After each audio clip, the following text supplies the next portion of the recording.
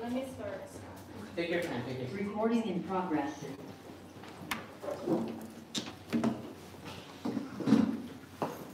Okay. Welcome everyone to our December meetup for Insight Café. November. Our November meetup for Insight Café. Thank you.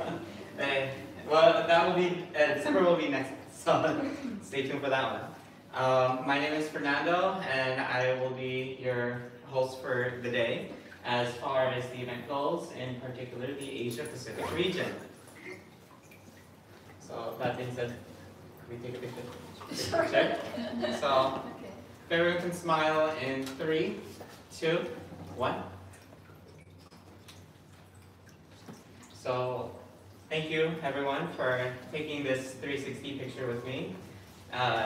May not mean much right now, but in the next few decades, my hope is that it will become more prominent in the future. And like I said, for those who just arrived, welcome. My name is Fernando, and I am the host and representative with Audience.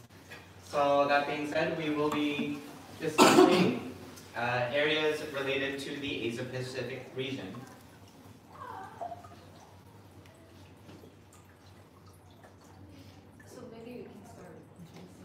So before we begin with the trends going on throughout the world, I would, if possible, could both of you introduce yourselves? Sure. I'm Dan Snyder. I'm a lecturer in East Asian Studies and International Policy at Stanford University. And prior to, in my time at Stanford, I've served for quite a while as the Associate Director for Research at the Shorenstein Asia Pacific Research Center. And prior to that, I had about a 30-year career as a journalist, and most of that as a foreign correspondent. I served in India and Southeast Asia. I spent a lot of time in Japan and Korea. I grew up in Japan, actually, as the son of an American diplomat. And I spent 4 years, or 4 winters, as they like to say, in Moscow during rather momentous time from the end of the Soviet Union through to the collapse of the Soviet Union. And I remain very engaged with both those parts of the world, that is with Asia and the Pacific, and I write frequently, not only in academic publications, but also I write often for Toyo Keizai online in Japan and for other publications in the US. And I also remain involved in following events in the former Soviet Union, including Ukraine. And I'm Robert Perlstein. I'm president of Canopy Group. We're a Silicon Valley-based consulting company. I've been doing that now for about 4 years, and prior to that, I used to be the senior vice president of global business development and innovation at SRI, the Stanford Research Institute, just up the road here. Over the years, I've done a lot of work in many countries. So what I hope to do today is to share some of my perspectives around what I think is going on, and again, it will really be a personal perspective. I also just wanted to say that I lived in Japan for about 4 years, but I also spent a lot of time in Japan over that time, but I've also spent quite a bit of time in Sweden as well. So it's great to have actually a group together from both Sweden and from Japan in one place. And I was telling some of the other, for our Swedish guests here, I was saying that I'm probably one of the few Americans that actually has eaten Sturströmming. So I'm probably more Swedish than maybe some of you guys. So anyway, but very nice to meet everyone, and I look forward to sharing my thoughts tonight. So before we start, I asked Dan to present what's going on in the Asia Pacific region for 20 minutes. So you can go over 20 minutes, but maybe you can summarize, for everyone what's going on. Well, it's a huge topic. So I'm going to hit a few, what I consider to be 4 dimensions of the strategic situation in the Asia Pacific region. One is the war in Ukraine and how it impacts the region. Second is the sort of trends that I see in U.S.-China relations. Third is U.S. alliance relationships in the region. And lastly, I want to talk and just raise this really as something I hope you guys can talk to me about as well, which is technology competition and whether or not there is the room to create a kind of united front on protecting against technology, which I think is one of the most interesting topics in the region. So, being an academic as well as a journalist, let me start with Ukraine, but I want to give you a little history lesson. So, I don't think any of you are old enough to remember the Korean War. I was born just at the beginning of the Korean War myself. But the Korean War offers very important, in my mind, historical parallels and lessons for what we're seeing today. So, in brief, if we look at the world in 1948-49, at the beginning of the Cold War, Europe was in crisis. It was economically shattered after the war. The European governments in the West all faced severe internal political challenges from communist movements. The United States was grappling with how to demobilize after the war, to shift resources back home to focus on the home front, if you will. We weren't ready for a global confrontation, even though we had drawn some lines with the Soviet Union. And at that moment, Kim Il-sung, who was the Soviet-installed leader of North Korea, went to Stalin and sought backing for a military campaign to reunify Korea, which had been divided at the end of the war into a Soviet and American zone of occupation, and then divided into two separate states. And Stalin hesitated to some degree because his focus was also on Europe. But Kim Il-sung, to some degree, persuaded him that the South Koreans were going to fold quickly in face of the North Korean army, which was much stronger, and that the Americans were not going to intervene. And Stalin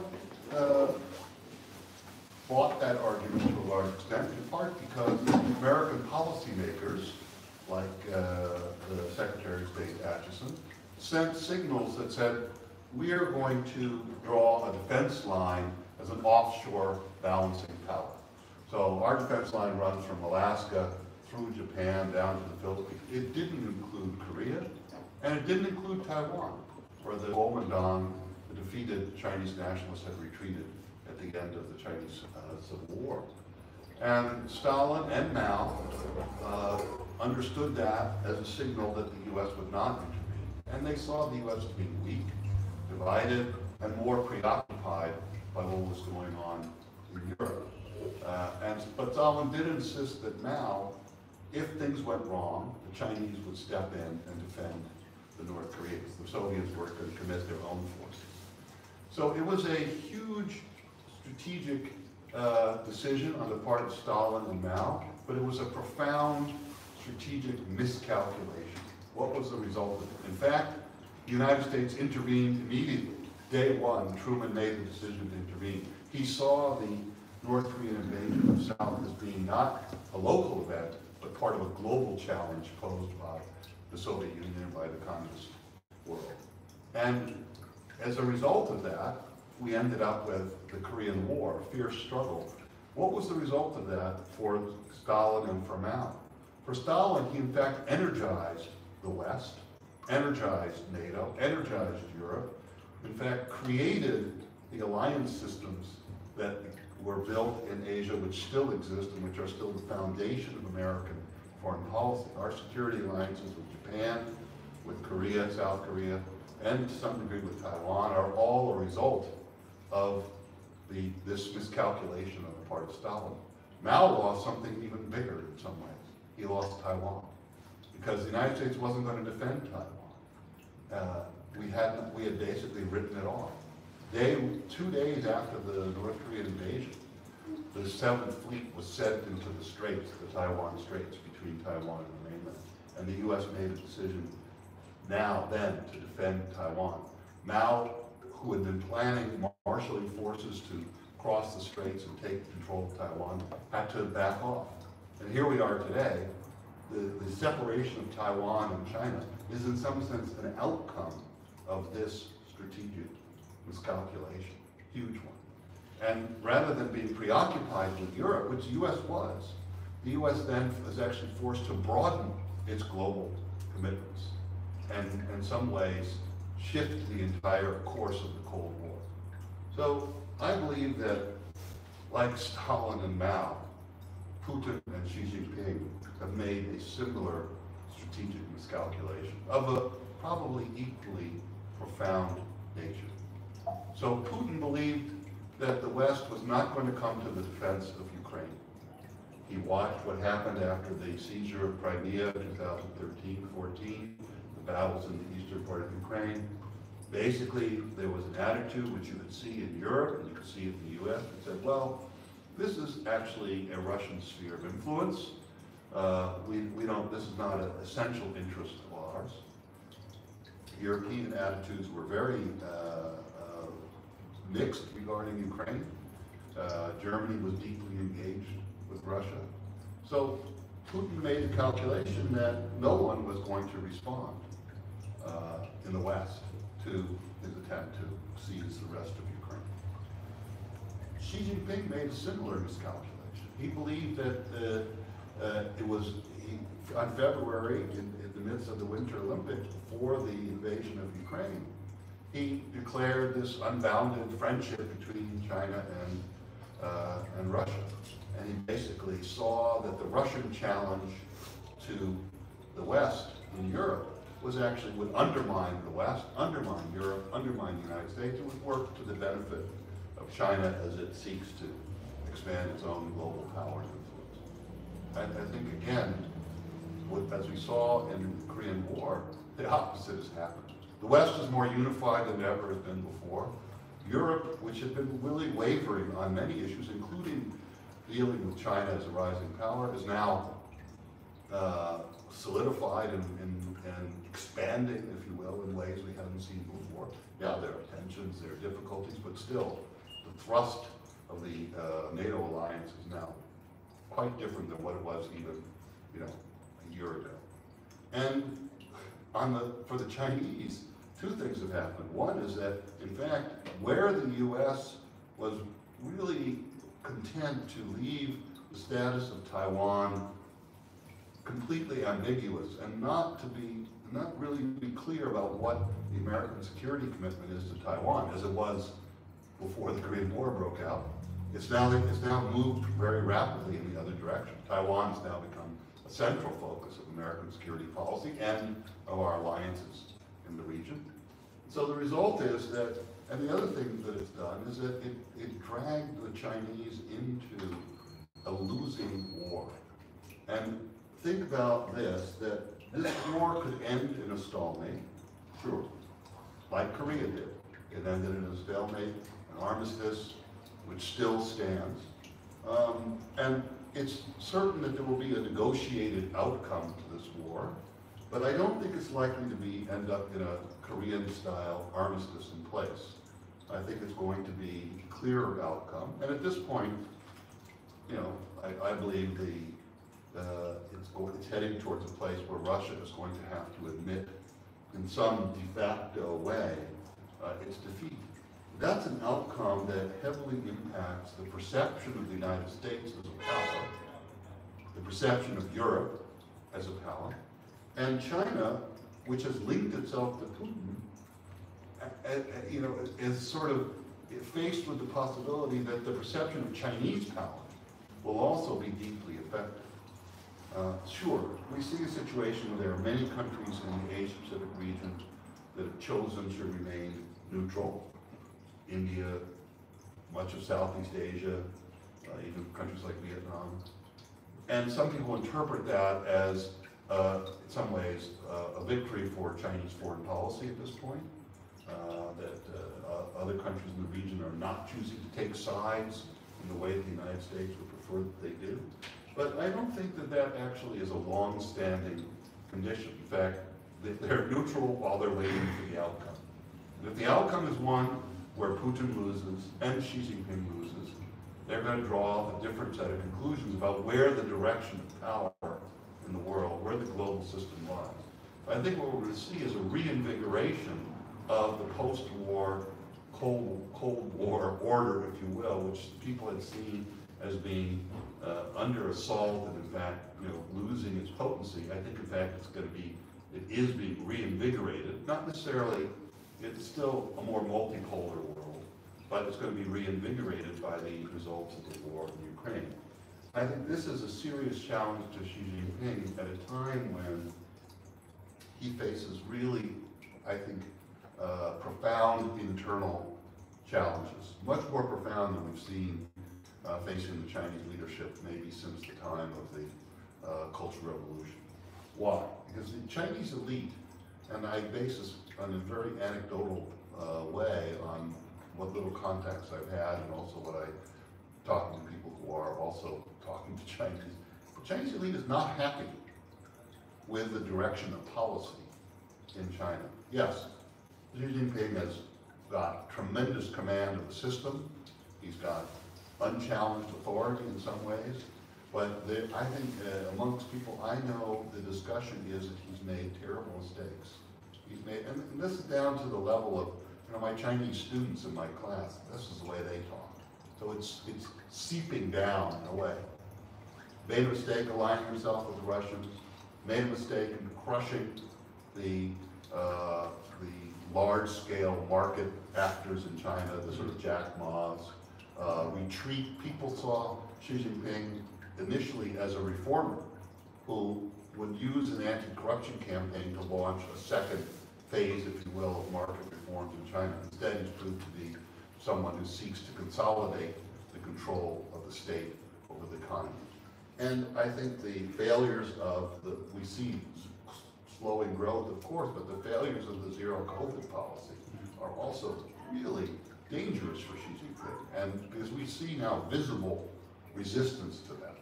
And it's not just about forcing people to stay in their apartments. It's also about, he went for a kind of decoupled Chinese techno-nationalist approach to pandemic control, refused any cooperation with the mRNA vaccine makers in Europe and the US.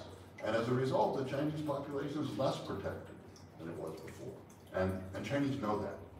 And it even came up in the discussions when Chancellor Schmidt, the German Chancellor, visited recently in China.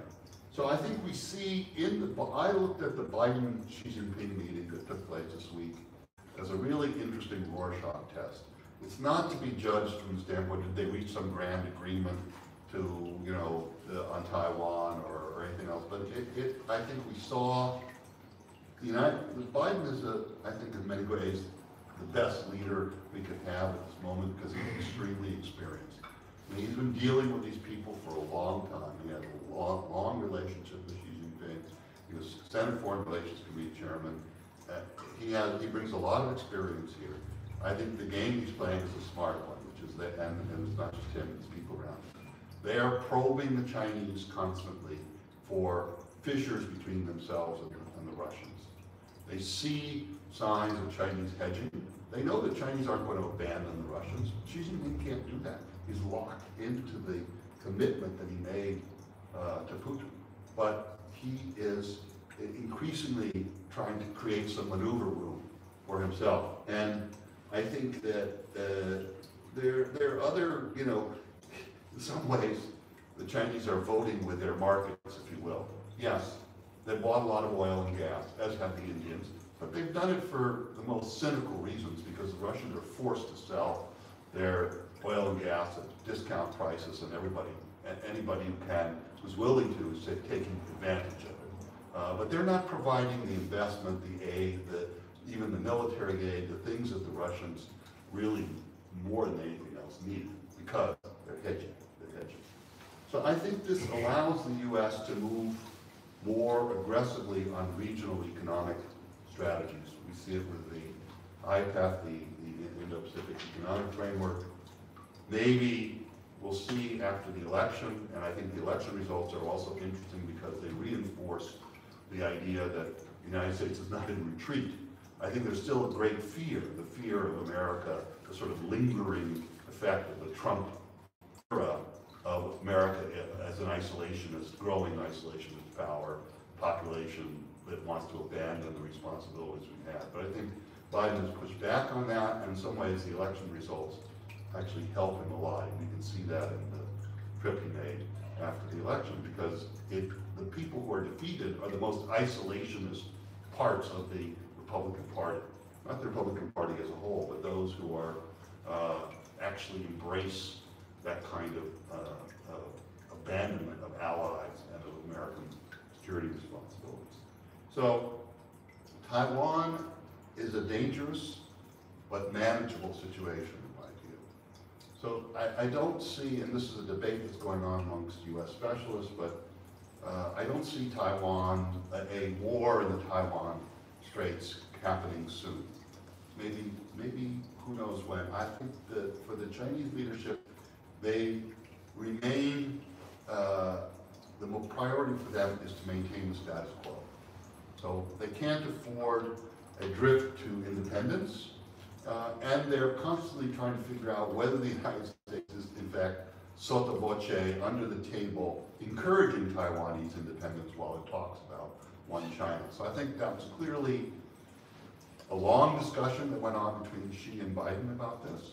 I don't know whether they convinced each other of anything, but I think that it's a manageable situation if the Chinese are convinced that the U.S. is not trying to change the status quo. I also think that the Chinese are watching the war in Ukraine and learning some things, as are everybody else, which is that it's really difficult to carry out large-scale military warfare,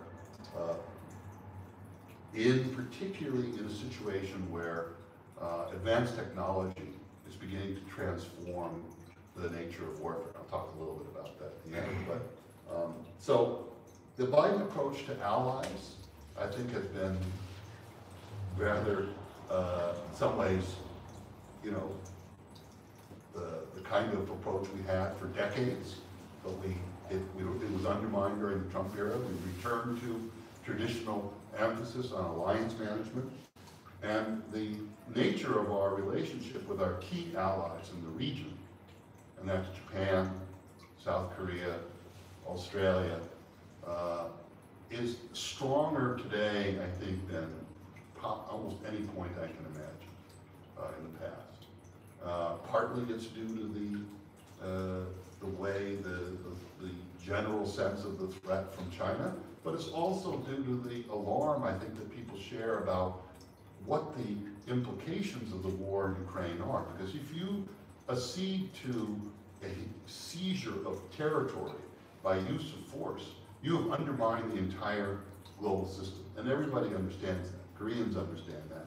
Japanese understand that. Other people in the region understand it. So I think that we now see more consolidation of the alliance system, and now we see these sort of mini laterals that are now emerging. The AUKUS arrangement, the Quad, although I think the Quad is troubled because of India's neutrality in the war with Ukraine, but still I think basically the Americans and I think the Aussies and everybody else has decided that they're going to look the other way to some degree at what India is doing, because the long-term benefits of drawing India into this larger regional framework sort of outweigh the short-term problems that they're causing. So I could talk about the Korean-Japan relationship, but I'll leave that in case you guys are interested in particular in that. But I think it's very important that Korea and Japan are repairing their relations, and I think that the North Koreans, thank you to Kim Jong-un, are providing lots of impetus for our allies to solve their problems, because everybody understands what the threat is. And I think the North Koreans have leaped into the arms of the Russians.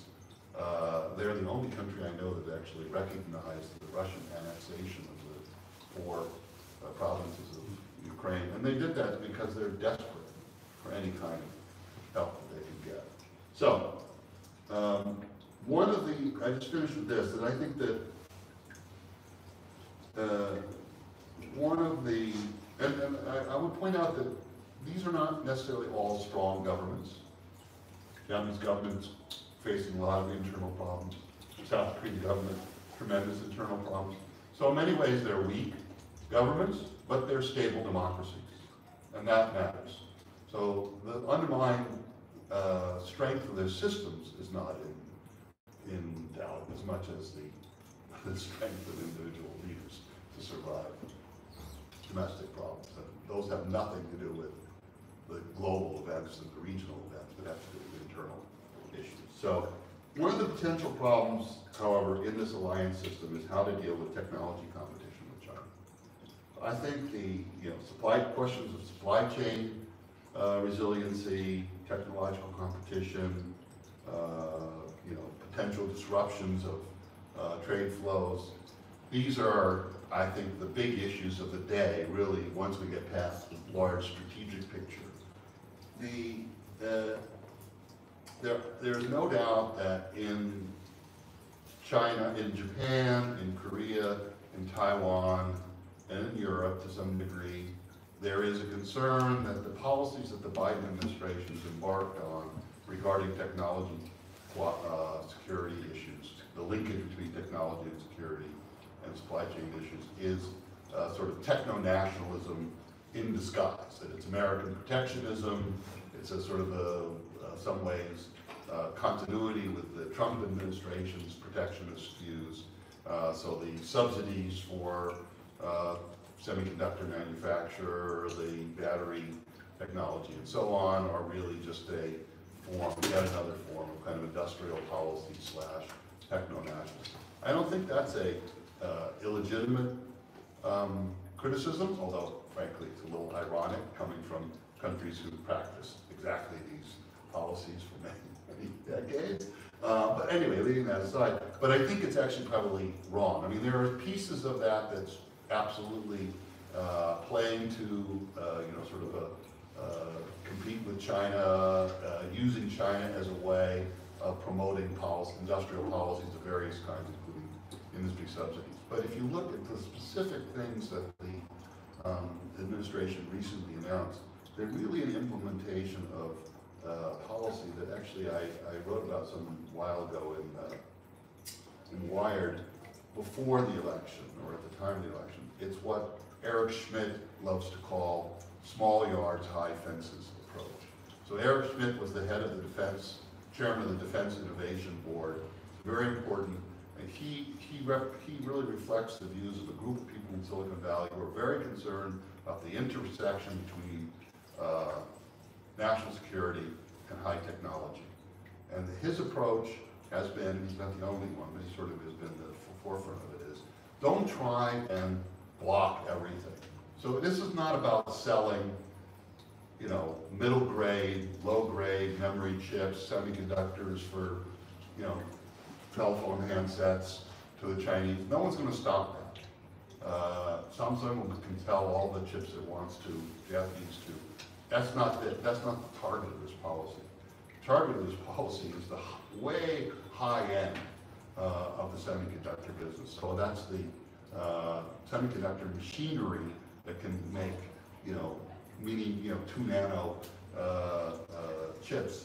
That's what's being blocked. And it's being blocked because it has incredible military applications, and also because it represents the front edge of technology development going down the road. I mean, some of a civilian nature. So the problem is that this is not something the U.S. We live in a global world. We know we live in a global world. Nobody believes in decoupling, I think, really. Chinese don't. Nobody that I know in the U.S. truly believes in it. Because unfortunately, or fortunately, the supply chains and the movement of technology is across borders. So then the problem is, how do you coordinate these policies with other countries who are our allies? Japan, Taiwan, Korea, Europe, and so on. We have to do that. The administration wanted to come out with a unified policy. They couldn't do it. They're still trying. To some degree, they want to create a fait accompli and force everybody to fall in, but I think they also would like to, we have the CHIPS 4 discussions. They want to get a broader agreement, and I think they will eventually. It's going to take a little time. But this is, I think, the most interesting area where you see the U.S. trying to manage, as we go ahead, what how the Asia Pacific region is going to look. And I think the Chinese actually, they're in deep trouble in this regard. They're not, I don't buy the triumphant Chinese are going to decouple and do their own thing. It's not going to work. So last point, there are two big upsides of the Ukraine war that maybe some of you are interested in. First, it's forced a big change in energy policy. I think that maybe the greatest benefit of this is going to be in decarbonization. Probably for Europe, but everywhere else. While we, retain carbon-based energy systems for a long time to come, but it has made that an imperative. And secondly, defense technology is being transformed. This is the largest, the driver of the big technology development is going to continue to be defense-driven, ironically, as it was earlier in the Cold War. AI, quantum computing, highly integrated systems, which reward software and engineering expertise. You just have to look at what's going on in the battlefield in Ukraine. You can understand that many, many big lessons are being learned. Who's going to win in that? Who's going to gain from that? Not Russia, not China, but the United States and our allies. So I'm actually relatively optimistic, if you will. So, I mean, I read the Cold War 2.0. I found that to be hopelessly pessimistic. Anyway, I'll stop there. I probably went on too long.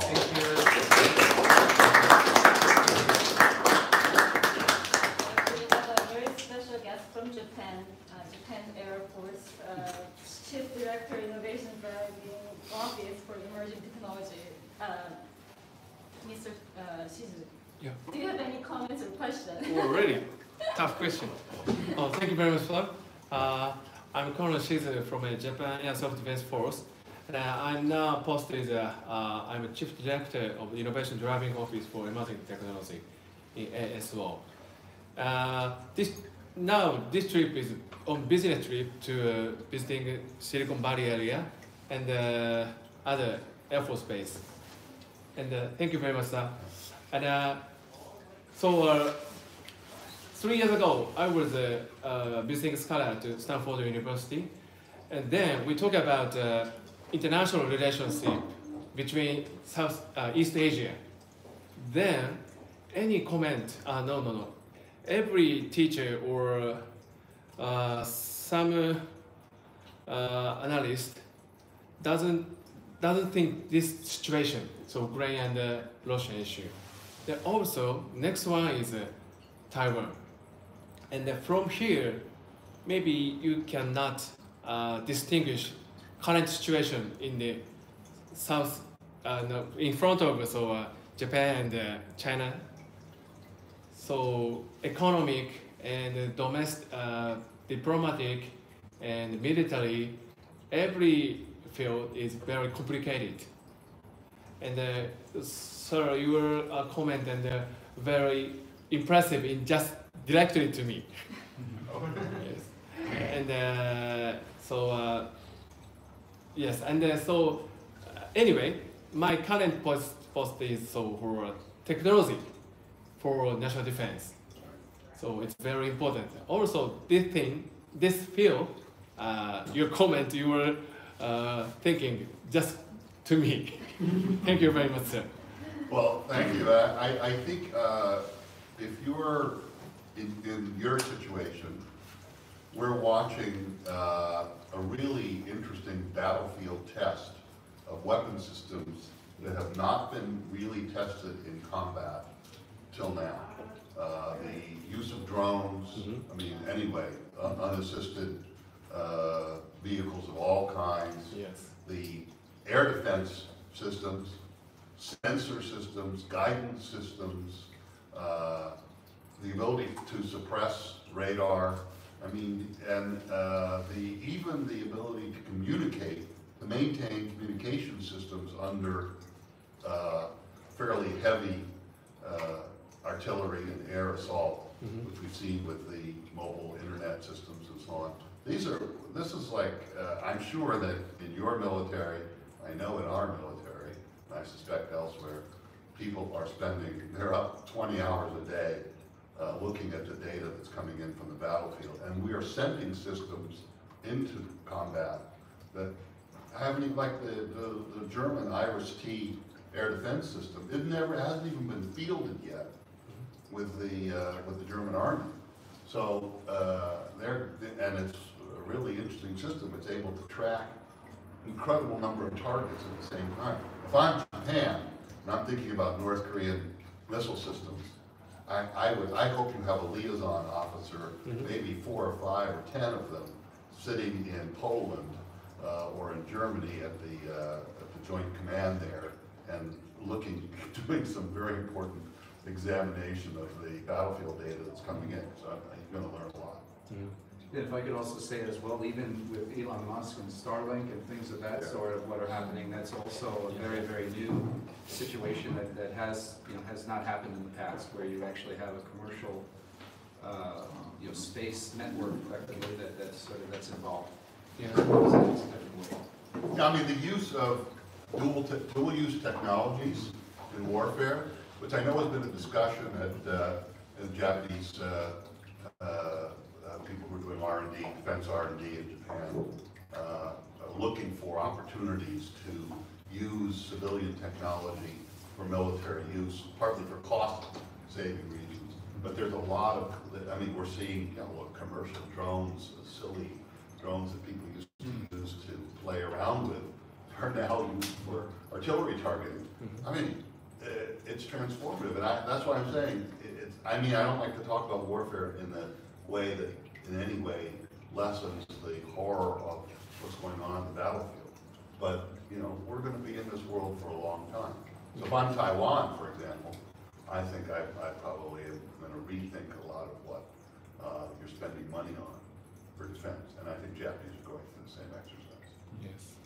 Yes. So one more point, comment. So, sir, you point out that C2, communication is very important. So C2, command and control, is the most important thing. So in the military field, as you know, Ukraine. So you said so Starlink. So a civilian satellite used for recognition, for communication, and for sending something, and also receiving something. Use communicate. So civilian satellite. So if Ukraine has no satellite capability, but that's capability from Elon Musk, so present to the Russian people. So if not, so maybe Ukraine cannot fight against Russia because C2 command and control is a very, very important thing.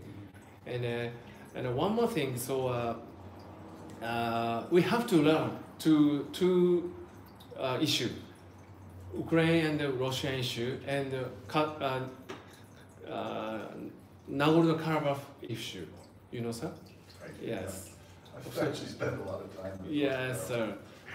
Yes, because both two conflict is teach us a lot. about drones. Yes, and communicate. Right. So we have to learn.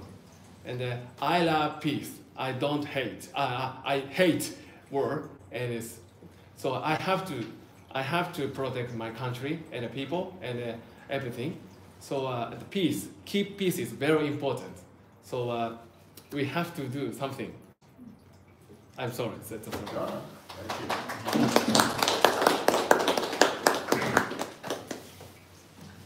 Well, thank you, Mr. Snyder, and thank you, Mr. Shizu, Yeah, thank you. again, the director of the Japanese Air Force. So now we'll move on to your introduction as well. Oh, sure thing, Commander. So, let me just, maybe I could also give a little bit more about my background. So again, previously I worked for the Stanford Research Institute, SRI International. It's the largest independent research and development, one of the largest here in the United States. About 2,000 researchers. A lot of the work that we were doing was with the U.S. federal government agencies, primarily with the Department of Defense, with DOD. And under that, there's a group called DARPA, which is the Defense Advanced Research Projects Agency. And my role was to really take the technology that was coming from the government projects and then figuring out how we could take that and commercialize that technology. And oftentimes that was being done by working with many overseas partners. One of the questions that came up previously was with regards to globalization versus localization, I guess. I'm old enough to remember the days before, when the Soviet Union was around, and then it, split up, and so now things had changed with that. But I think I really want to echo what Dan was saying, that I think it's going to be hard to decouple China from the global economy. However, I do believe, though, as well, that there will be these regional alliances that are set up, and then as, say between Japan and the US and things, that those will only get stronger and stronger, where certain types of technologies obviously will be limited, into some countries, say, such as China, things of that sort. But to say, though, I think that we've certainly entered into a different world, since February of this year, with Russia going into Ukraine, and I think that it'll be very, very interesting to see where things continue to go as things progress forward.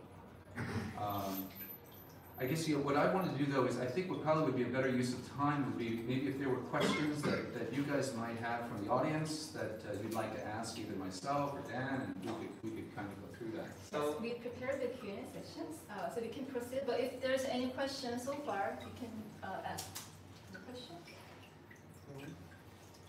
We can move on to the Q&A. Thank you. So yes, we will move on to showcasing what the trends of the radar has shown. And in particular, these 5 questions related to globalization and how it affects and its comparisons with localization, the first Cold War, deriving the cause and effects from the first Cold War and comparing them to the potentially ongoing Second Cold War tensions, as well as the economy for the world, democracy itself and investments, and innovation, how all of these topics affect our world today, and in particular the Asia-Pacific region. So to give a bit, before we go deep into the radar, I would like to provide a context for those not familiar with the radar. You can think of this radar as a sort of search engine, the next generation of Google and Crunchbase, because at the moment many search engines, Google for instance being the most notable, only showcases 10 results at a time per page. It is very hard to decipher patterns from that because it is all text, and it is very hard to filter what are the most current topics that are actually being suggested. And so what this radar is able to do is to take tens of thousands of these results and form it into one map, showcasing not only where the areas that are the most discussed, but it would also be able to showcase what is around it and the areas of opportunities that have yet to be discussed as well. So there are many niches one can be able to see on a deeper level that otherwise could not be seen with many search engines today. That being said, this is the data set that we used. We collected over 30,000 documents in the form of news API. And it was basically collected throughout various web sources, with the query words in particular being China, Japan, Korea, the Philippines, Hong Kong, Asia, Asia Pacific, as well as key topics such as trade, tensions, relations, relationships, and competition. A lot of this data is collected between 2018 to this year, 2022. And over 5,000 clusters or dots that you will see have been formed from here. So what you see right now are the highly dense clusters on the right side, as well as the left side. So the right side, as we can see, tends to be more political, whereas the left side of the cluster is more technological. What's in between these are topics related to cybersecurity and ransomware, and which leads us to believe that there is an increasing discussion throughout news sources throughout the world regarding these types of areas. And so, what we can potentially see here is this sort of like the storm before the calm. And so, as countries continue to be more productive and be this sort of competitive edge in the world, and as a result of the pandemic, there is this sort of inward trajectory going on where countries are in some ways becoming increasingly less reliant or more independent with how they do global trade. And so basically there are an increasing amount of countries, including the United States, where there is a need to become more self-sufficient in various key areas, such as technology. So,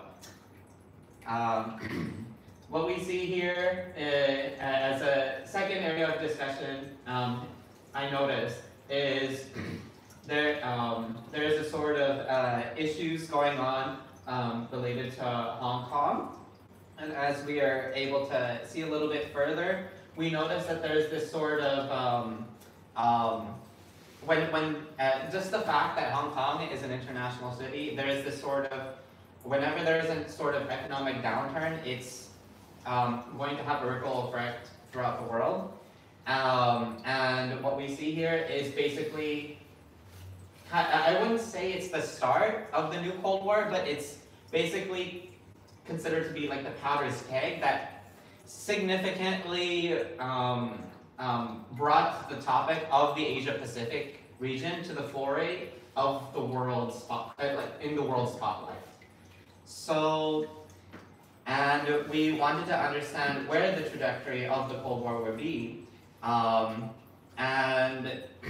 finally, we noticed that the most common areas of discussion that is being discussed is related to Kim. In particular, Kim Jong-un and their volatility in terms of their demeanor seems to be the most common points of discussion as of recent times. But as far as this data goes, it was showcasing how the North Korean government has had this sort of volatile approach where a few years ago they started becoming more peaceful in some ways, but in the most recent times that is unfortunately no longer the case. But nonetheless, the government of North Korea is now increasingly becoming a hot topic of discussion in the global arena. So that is something I feel would be worth mentioning. And given all these factors, for you two as the panelists, what do you think and believe are the differences between the first Cold War and this potentially increasing tensions that could lead to the second Cold War that we see today? Well, I don't really like that concept of the new Cold War. I think it's a kind of a newspaper, media kind of fluffy sort of idea, and most serious analysts that I know think it's way too simplistic an idea. So look, the Cold War. So I'm old enough to have lived through almost the entirety of the Cold War. So, and I spent my life looking at it, and it was, first of all, a profound ideological struggle, and a contest of systems, if you will. but it also was driven by the great power ambitions of states. And certainly that's true for the Soviet Union, and to some degree the United States as well, and China to the extent that it's part of it. I think that in this case, what we're looking at now, we went through, are we in a ideological competition of systems? Well, maybe to some degree, and the Biden administration has tried to use this framework of autocracies versus democracies. It's not a bad way to try and define differences, but in fact it's a pretty, I don't know that we're not dealing with, is China promoting a different system as an alternative to the United States and to the major developed capitalist countries? I don't think so. China, I have lots of Chinese students. I look at their transcripts sometimes, and everybody has to take a class at Chinese universities on studying of Xi Jinping thought on China, on socialism with Chinese characteristics. I bet you that they're probably all fallen asleep in that class. There is no such thing as Xi Jinping thought, and the reality is that the Chinese Communist Party lost control of its ideological raison d'etre in the late 1980s. Communism is an empty construct. Socialism, I think, is largely an empty construct in China today. And instead, it's basically the legitimacy of the Chinese Communist Party is built on two things. Their claim to be the embodiment of Chinese patriotism, Chinese nationalism, that they're, restoring China to its rightful status as a great nation, and on delivering economic prosperity and growth to the Chinese people, which is a function mostly of the growth of a capitalist market economy within the structure of the Chinese state. And that's not there is no China model, I don't think. There's no system that somehow is attractive to other people. People who are, the Chinese have no allies. They have one treaty ally in the world. You know what it is? North Korea. That's it. The most failed state I can imagine. So they may have bought themselves a lot of friends, but they don't actually have any. That is the great strength of the American alliance system, is that we actually have allies, and allies are often difficult. You have to compromise and do things. So in that sense, I think Frank Fukuyama, my colleague at Stanford, was right when he wrote about the end of history at the end of the Cold War. The contest of systems is over. It's now a contest of great powers, and it's a contest about claims to desire to seek hegemony of a regional or a global nature.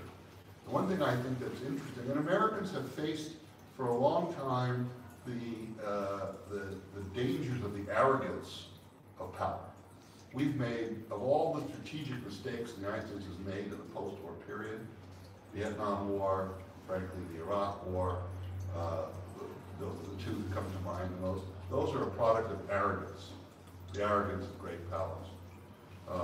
And Chinese are wonderfully reproducing all of the same mistakes that all great powers make. I watched, there was a little clip today of an interaction between Xi Jinping and Trudeau, the Canadian Prime Minister. And it was Xi Jinping was dressing down Trudeau, was caught on the microphone for leaking out the contents of some of their conversation they had. But what came across to me is the arrogance, just the facial expression of Xi Jinping, the arrogance that was there was so manifest. And I thought, well, that's the way great powers act towards people they think are their inferiors.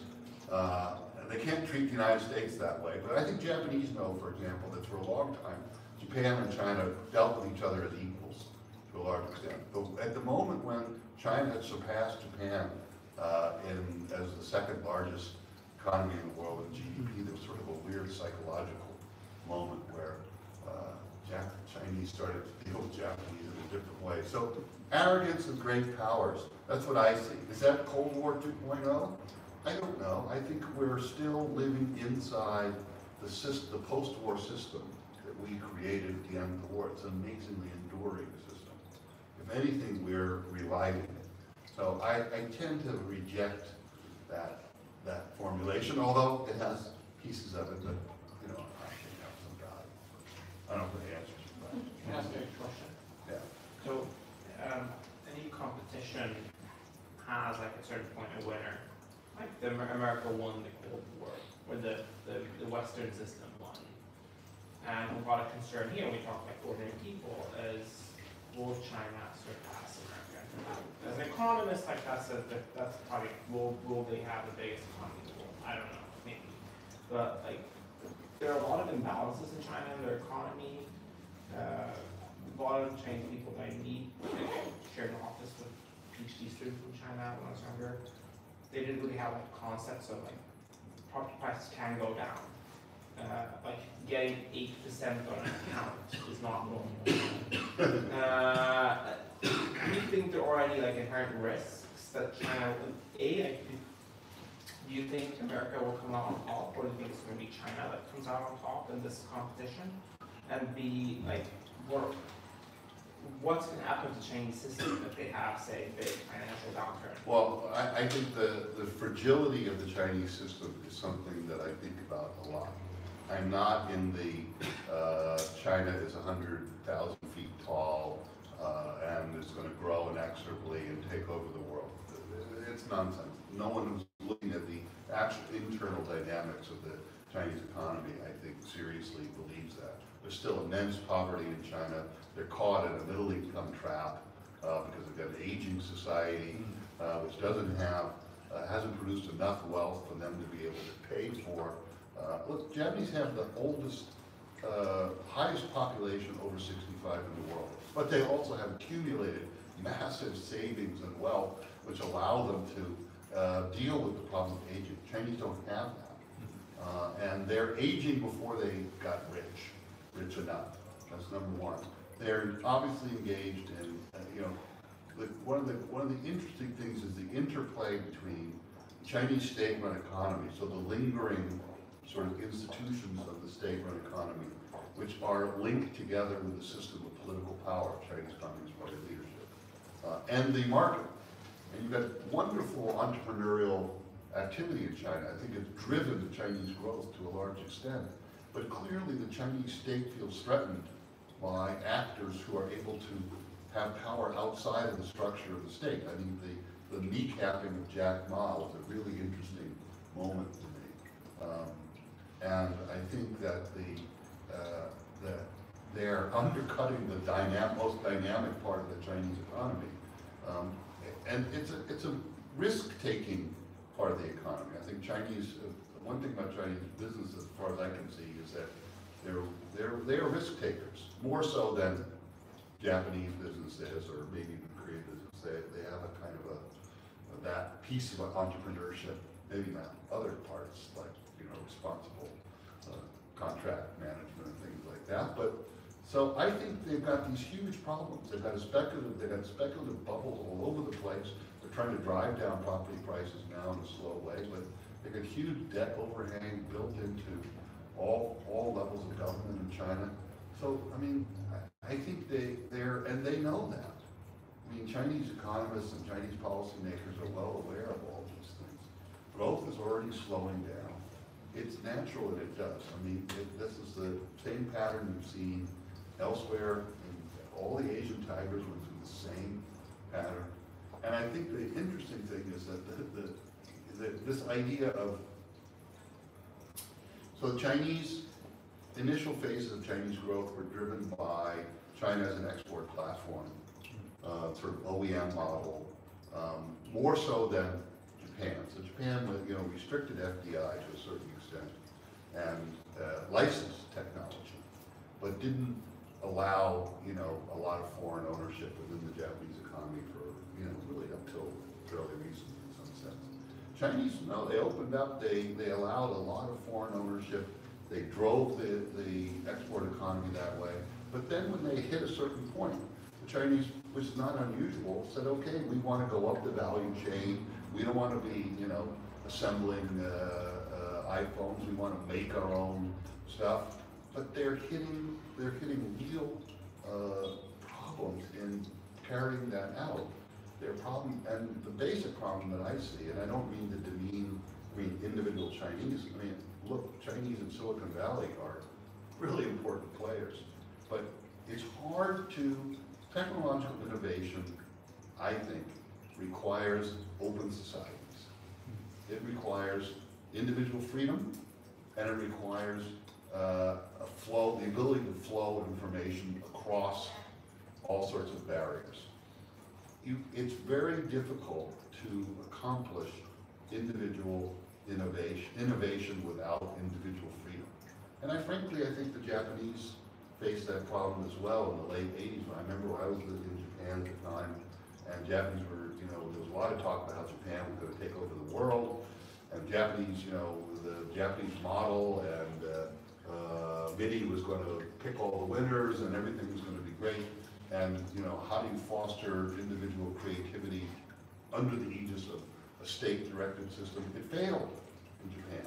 That's why Japan they lost out on the whole 90s IT boom, because there wasn't an atmosphere for really allowing individuals to operate more freely outside the realm of the state. I think the Chinese have the same problem. Worse. So, you know, great. Chinese want to decouple their economy from the rest of the world. If I were an enemy of China, I would say, go for it. Good idea. Why don't you do that? It will produce the collapse of China as an economy and as a society. And I think Chinese leadership understands this pretty well. So I don't buy the rhetoric really about decoupling. But it's a response to some degree to the restrictions that are being imposed from the outside. Let's make a virtue out of that. So I think and I think that's true for the United States as well. We live in a global economy. I don't care what Donald Trump and his supporters say. Anybody who lives in Silicon Valley knows there's no such thing as a decoupled United States. We live in a global economy. It's the globalized sector of our economy, of all economies, that drives growth and change. And we need, therefore, to have a cooperative relationship with China. I think it's essential. And to me, that's why I don't buy Cold War 2.0. What's that? I mean, we're going to end up in a military confrontation with China? It's a path to mutual destruction as far as I'm concerned. So I think that I'm just waiting for, I think the big problem that happened in China, they had in both places. Ironically, the United States went down an isolationist path with frankly, a neo-fascist person who ended up in the presidency of the United States. I'm sorry I have to say these things, but I mean, certainly a would-be authoritarian. I mean, he'd love to have the power of Putin or Xi Jinping. And Xi Jinping went down this path as well. And it was a mistake for both countries. I hope we've corrected that mistake in the United States. We'll find out in the next 2 years from now. But Chinese are going to have to correct that mistake. And I don't know how they're going to do it because their system is not flexible enough to allow that. Russians, I also, by the way, I'm a deep Russophile. I love Russia. My son married to a Russian. He was a correspondent for The Economist in Russia for 8 years. I spent a lot of time in Russia. I believe that Russia will return to Europe, which is where it belongs. And there's great potential for Russia to play a fabulous role in the world. So I think that we're in a difficult moment, but I see the light at the end of the tunnel. Maybe it's far away, but I see it. I don't know if that answers your question. Yeah. Well, we hope we see that light soon. I didn't say soon. Yeah, I don't know if I have much more to add from Dan, but just say from my own personal perspective, you know, and I as well, I'm not sure if I agree with this whole statement of Cold War 1.0 versus 2.0, but to say, of course, historically it was very much around ideology, as Dan was saying. And the thing for me though is I think that historically it was very, very clear cut in terms of on the one side you had NATO and, with the United States, and on the other side you had, say, Russia and the Warsaw Pact, and now things just seem to be a little bit more open-ended, I think, in terms of things that are going on. And I don't know what your perspective would be, Dan, but I think also this issue of weaponizing natural resources, of what's going on right now with oil and things like that, I don't know, I guess that was always done, but maybe it's a little bit more now. But I think part of that is obviously due to globalization of what's happened over the years, where, say many of the countries in Western Europe became much more dependent upon Russian oil and things like that. So it'd be also good to get your perspective on that. We still live in a fossil fuel economy, and and states that control large deposits of fossil fuels are going to take advantage of that, and that includes, by the way, the United States. I mean, we're one of the largest producers of oil and gas in the world. We're a net exporter.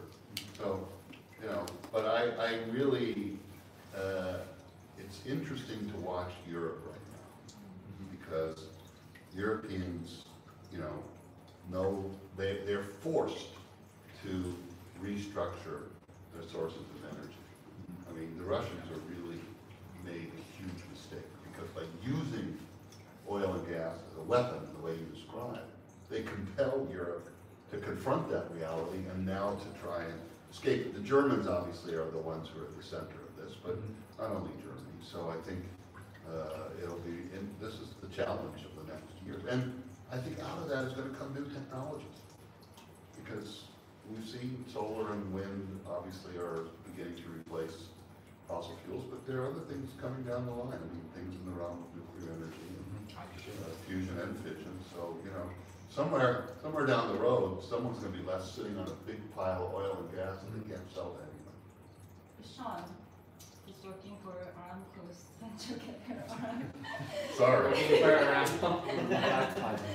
Yes, do you have any comments on this discussion about energy? Little commentary. I think solar, wind are actually a source of energy, and grid-scale batteries haven't really come to light yet, but nuclear definitely will fill the gap for the time being, especially with oil and gas being recognized. So I know Germany is the country who's supposed to decommission their reactors, and they were going to do so for political reasons, and then because of this, that's all stopped and gone the other way. So it's interesting to see how these energy policies are reacting to the war in Ukraine and other macro pressures, and see how that plays out in the next couple of years. Japanese are doing the same thing. I mean, they have to roll back the anti-nuclear. Korea, US, all this. Sweden as well. And we're looking at small modular reactors. Right. A lot of progress there. Okay, well, we do have about 20 minutes to go through 4 more questions. So, I guess we will continue on for the next question for a little bit, and Robert, I guess you can comment.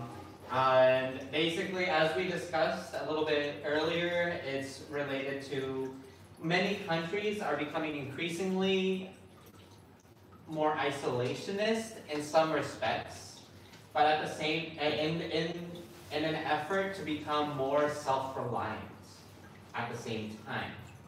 And so there is this, given the political climate going on throughout the world, and especially the Asia-Pacific region, and the fact that we live in a very globalized economy,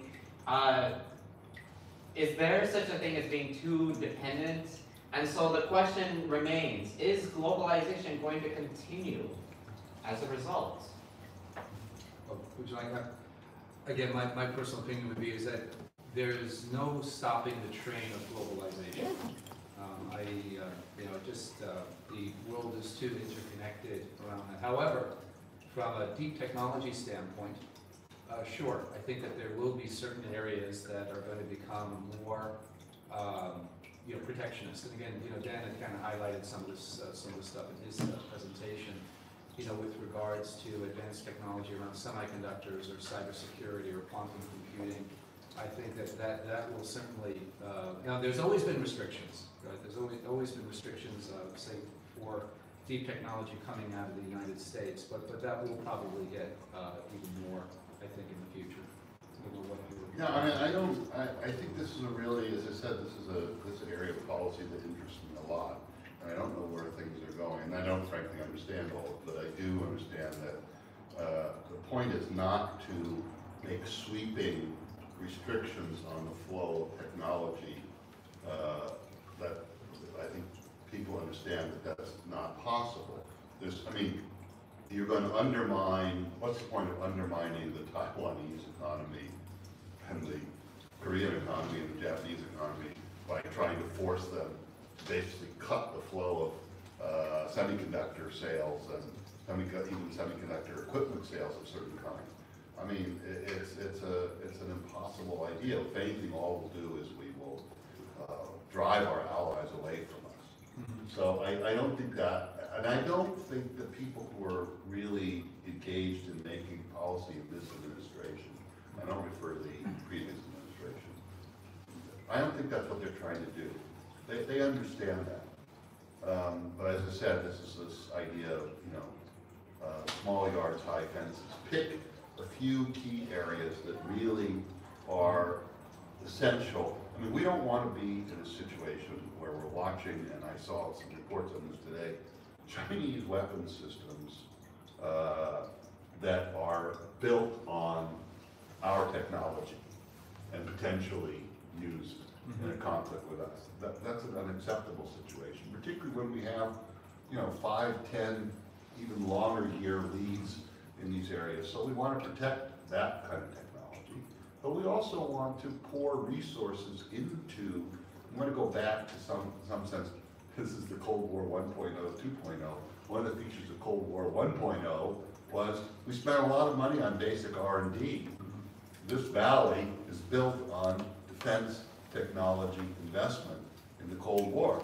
And we need to go back to what people, I think, are trying to do is go back to funneling, in a strategic way, more money into basic R&D and into some kinds of subsidization. I think that the issue of locating plants in the U.S. is a tricky one. Koreans talk about friend-shoring. It's a new term, friend-shoring rather than on-shoring. Because practically speaking, moving a lot of production capacity back to the United States is actually probably not practical. I remember I read an interview some months ago with the head of TSMC, the Taiwanese semiconductor, who they're supposedly building a big fab in Arizona, and he was complaining that can't find enough engineers, can't find the labor force, the construction process is too slow. So, actually implementing these things is difficult. I mean, I think, so therefore you have to think about extended supply chains that are protected across national boundaries, not just within national boundaries. And that's again, come back to, you have to then come to agreements with your allies about how that actually works. How does that work? I mean, we faced this in the early days of the pandemic when we had all of these supply shortages, and all of a sudden people are competing for limited supplies of resources. And guess what? People do things for their own country. And you've got to be careful not to, in some sense, trigger nationalism that can come back and hit us in the face. Not easy, it's a difficult policy. Well, I also wanted to share just kind of pivoting a little bit, but sharing a personal experience and then getting your experience at Stanford University, Dan, is, when I, at SRI, we would have people come, if I go back enough years, we would literally have people from Russian universities, government, coming to SRI, visiting all the time. We were sharing knowledge, we were educating each other. Similar fashion, we would literally have a group from China, I think, every day of the week. That stopped, right? Very much so. And I don't know if you've had the same experience. And that I do think is kind of going back to this not globalization or localization, let's say, of how knowledge happens? I think there are two pieces to that. One is the sort of xenophobic problem of which we got from the Trump administration, that we're just going to stop the flow. We don't want Chinese students coming to the United States because all they're doing is, you know, stealing our stuff and whatever. That's stupid, and people know that who are in universities, because after all, you know, across the country there are a lot of universities who have been living off of the flow of Chinese students who pay full tuition, and American students don't pay anymore. So the people in the Biden administration, who are, if you look at their policy documents, they reject that. And Tony Blinken, Secretary of State, and others, they may repeat a statement saying, no, we welcome Chinese students. We want them to come here. And frankly, I mean, I look at my students, a lot of Chinese students in my classes. They're wonderful, they're smart, they're engaged, and frankly, they're critical thinkers about their own government. That's good for us. That's good for us. We want Chinese to be able to come here and get educated and learn how to think and go back and change China. Great. That's good. There's a narrower problem of protecting, particularly protecting areas of research that are defense related. And that's a more tricky problem. Japanese have also been trying to deal with this problem. You know, so how do you deal with Chinese researchers who are working in areas that are sensitive areas? There, I think, you know, there are legitimate national security concerns, and there are issues of not just piracy per se, but espionage, and those are serious problems.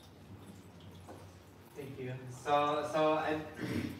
As we continue to think about globalization and localization in general, I would like to quickly mention that there is an ongoing dilemma going on in Shanghai at the moment, where many, increasingly, foreigners and businesses alike are not being able to handle the sort of extreme COVID restrictions that are still in place 2 years later. And so, because of the economic driving force that is China, being especially known for its cheap labor and resources, but because of the pandemic, it's becoming significantly more expensive to do business there. That is, and so as countries continue to struggle internally, politicians and the people of the countries alike are starting to move away towards globalization, from globalization towards localization as well. Actually, I think I disagree with you. I think the main response is not localization; it's diversification. So it's you know, the Apples of this world are not planning on moving iPhone assembly operations back to the U.S. They're just going to move them from China to some degree to Vietnam, to India, which is what they're doing. I mean, that's not localization, as I said. It's diversification, and everybody's doing it. By the way, Chinese are doing it too, because you know the Chinese companies face rising wages. They move their production elsewhere as well. So I mean, India is the big interesting question in all of this. I mean, huge labor force. You know, it potentially could take up a huge amount of slack in terms of manufacturing, but it faces some real serious problems. And, you know, that's been there for a long time: infrastructure, bureaucracy, climate. I mean, there are a number. But I think I'm watching the way Apple is managing their supply chains. They're very that company is smarter than any government in the world as far as these goes, and watch where their money goes. Well, let's be proud that they're headquartered and founded here in Silicon Valley. So they got their brains from somewhere. So moving on, before we get into our next question quickly, there is this sort of increasing volatility as far as investors are rethinking bonds across Asia, and a little bit more into the fact that a lot of investors are moving towards, ironically too, to safer markets such as China and away from places like Indonesia and India. Now, I do want to quickly ask, like, how, maybe not this second Cold War, but rather, given all these tensions and the pandemic that is going on throughout the world, how is this also like affecting the supply chain? Especially given that much of the manufacturing of goods has been from the Asia Pacific region. Well, as I said, I think what we're seeing is diversification. Everybody's doing it. Foxconn is doing it. I mean, Foxconn is building plants in India. I mean, that's really interesting. Foxconn, which is sort of the emblem of, you know, supply chain movement, you know, creating large supply chains in China, they're diversifying. So, I mean, these things can, I mean, there are issues of labor force, there are issues of, you know, cost of production, all these things that actually don't have anything to do with Cold War 2.0 or 1.0. They're issues of the marketplace that have to be solved. But I do think that we've learned lessons about supply chain vulnerability. I would point out, we've learned these lessons before. I mean, look at what happened after the Tohoku earthquake, the great earthquake in Japan. It was very interesting because Japanese companies who occupy really important middle roles in technology supply chains for products like the iPhone or whatever, who make the, you know, the screen technology and so on. Turned out, you know, so it was like one plant located in, you know, Iwate or someplace like that, I forget where it was, or that had a huge share of that one particular technology without which you couldn't do all sorts of other things. Well, so, you know, that this issue of vulnerability of supply chains, it isn't just vulnerability to the, you know, the disruptions of war, it's vulnerability to the disruptions of pandemics, natural disasters, all sorts of things. So, look, we went headlong down the road, or we, companies, multinational companies, of cost reduction, just in time, you know, finding ways to drive the cost of production down and create global efficiencies. It was great. I mean, it created a global consumer market that we all benefited from, but it had, as we've learned, some risks associated with it, and we're going to have to deal with that. We are. Yeah, and again, I just think from my side, as stated, you know, diversification I think is the key word. You know, I think we are going to see more, you know, supply chains might change. You know, I think people sometimes get confused. We'll probably see somewhat more manufacturing here in the States just due to increased automation and things of that sort. Or we might find that there are going to be certain types of technologies that may not be, you know, like we said, semiconductors coming out of Taiwan and things of that sort might be impacted. But in general, we're in a global society, and I don't think that, you know, we'll diversify, but I don't think a lot of things will change. Thank you. So we'll move on to the next question, and in particular, this may be relevant for all the venture capitalists who are here today, especially given the fact that the government and businesses alike are kind of like reporting increasingly that Shenzhen is becoming the sort of next Silicon Valley, and ironically at the same time that, like, because of the lockdowns given in China, it's already threatening a significant portion of the world economy. And so the question remains, what restrictions do you think have been added, and how, like, what are your views on? You're talking about restrictions, COVID-related restrictions? Yes, COVID-related restrictions. It could be within China, it could be from Japan. Given all these frictions. Well, I'm not an epidemiologist or a public health specialist, but just watching, you know, the greatest impact for me has been I couldn't travel to Japan in the last 3 years. I finally am going next month, so I'm overjoyed that Japan has opened its borders. Look, I mean, there is no way to underestimate the impact of the COVID pandemic on the world. It reshaped politics in many countries. I mean, the kind of isolationist, xenophobic movements that we see in the United States, in Europe, elsewhere, are driven heavily by the impact of the pandemic. You know, and where the economic impacts, of course, we've seen it. I mean, we're pulling ourselves out of a real global crisis, and we're not out of it yet. And I think the fear that many people have is that, you know, we're just waiting for the next, you know, virus to emerge that we're going to have to adjust to. I don't really understand what's going on in that viral sense. However, in my role as the eternal optimist, I'd say the other effect of this, though, has been the incredible revolution in biotechnology. I mean, I think the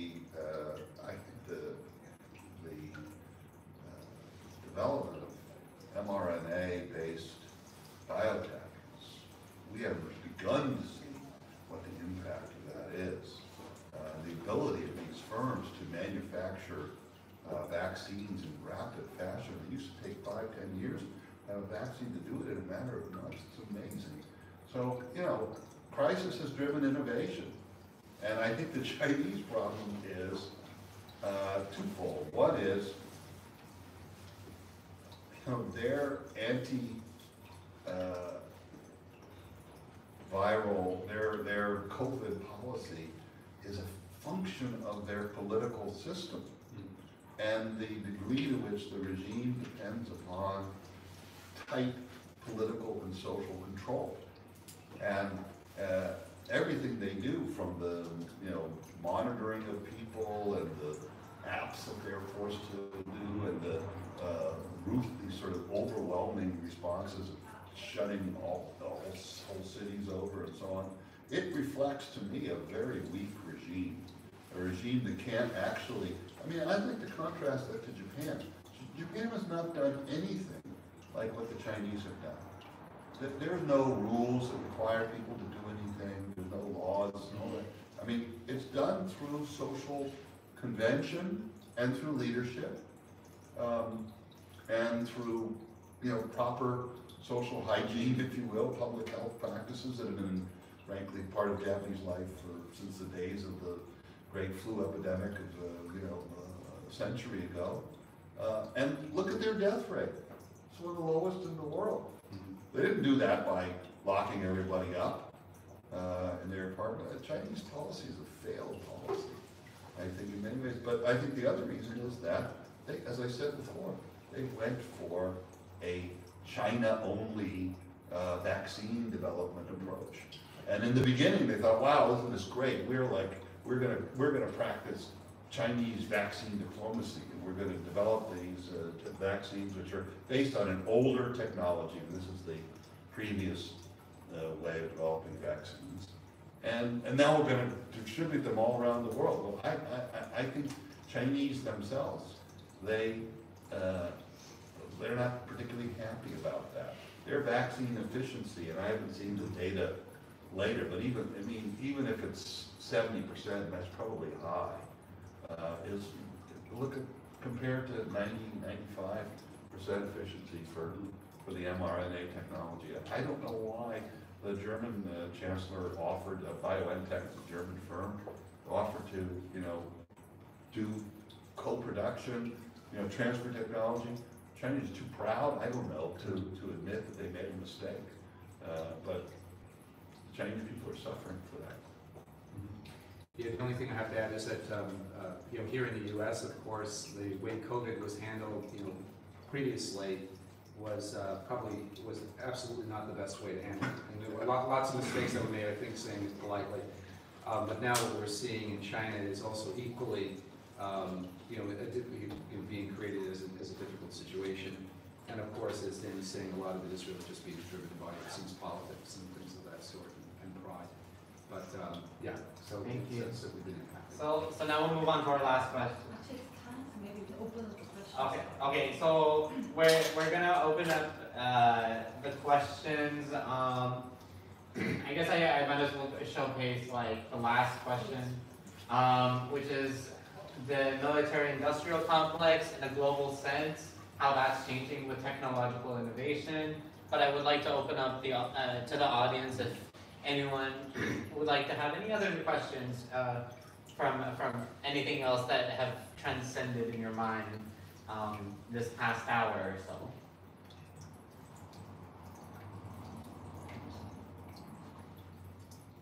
So, but as far as like quickly answering, I would like to hear what what people here think about all this. I mean, it'd be useful for me.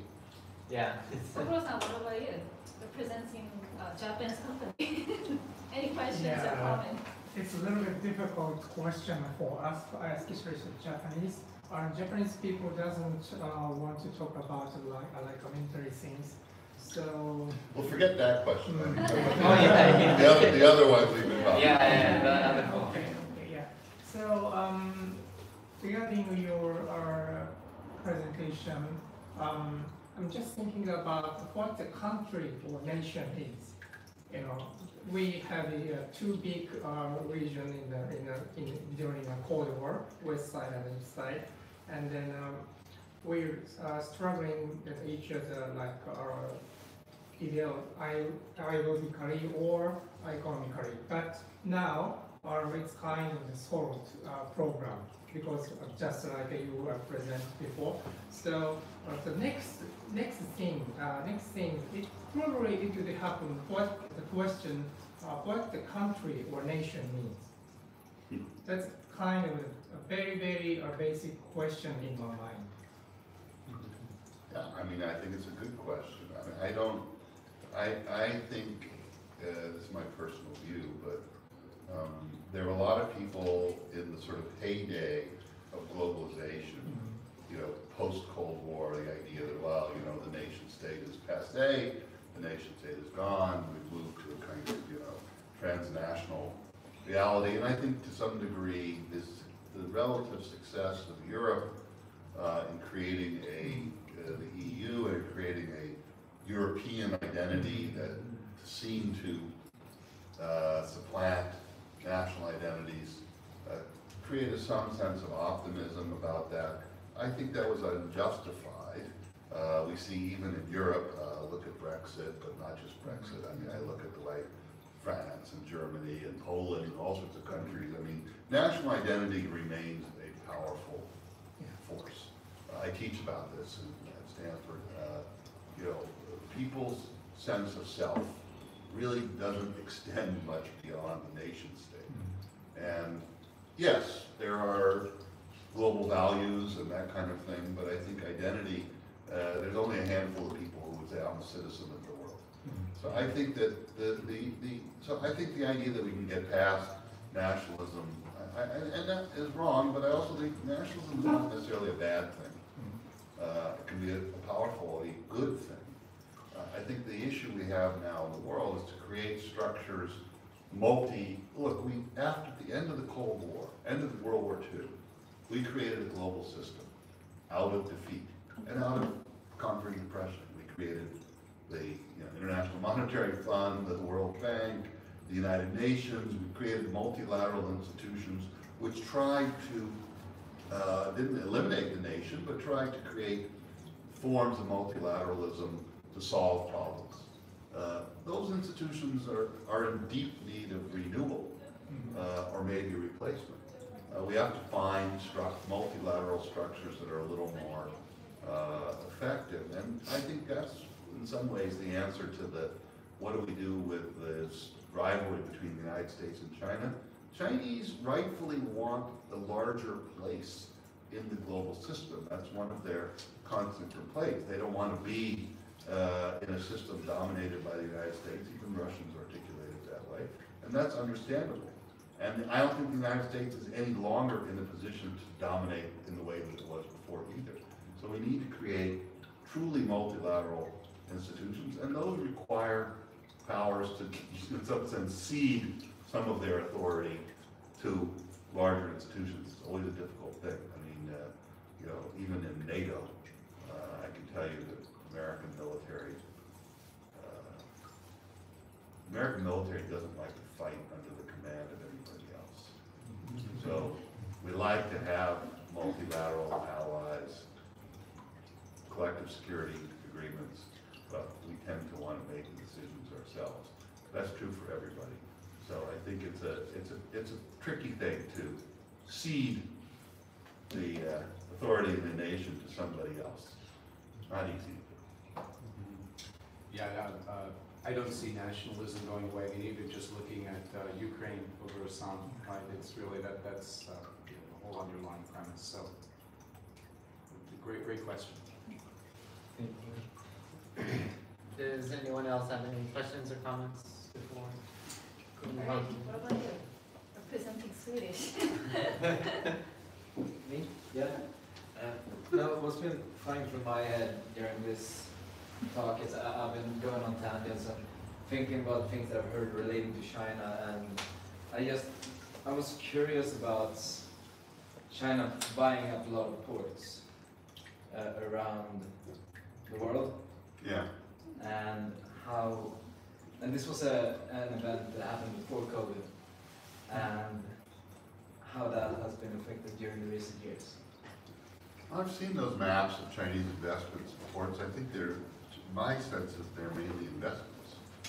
I mean, Chinese companies have capital, you know, piles of capital. They're looking at the Chinese economy can't absorb. That's why you get speculative bubbles, because they can't absorb that capital. I mean, I think the Chinese Belt and Road Initiative, I know in some sense it's seen as kind of a sinister geopolitical expansion of Chinese influence, and the important thing is often put in that way as well.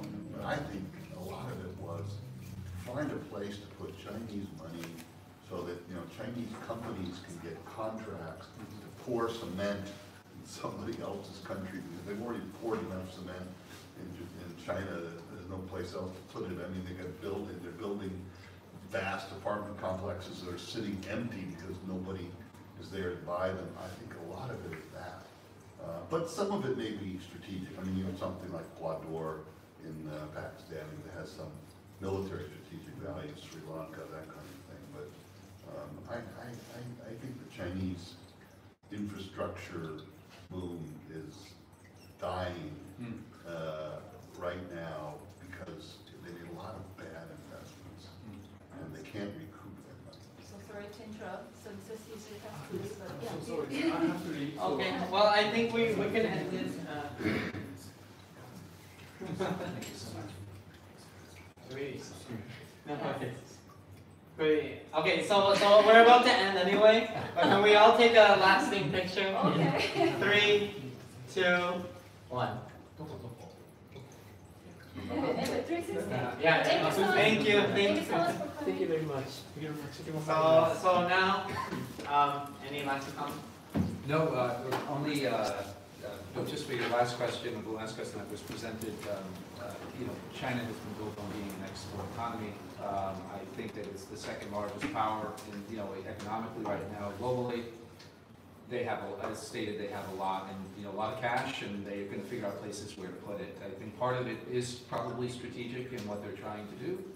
They have the Chinese have big ambitions going forward, but yeah, that's kind of my perspective on that. All right, well, thank you.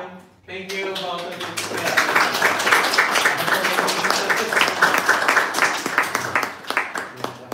Everyone here.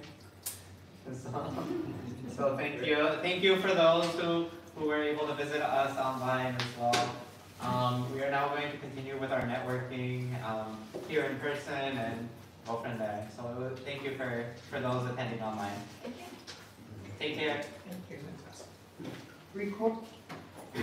Okay. So we'll have happy hour. So please Yeah. stay. So we'll have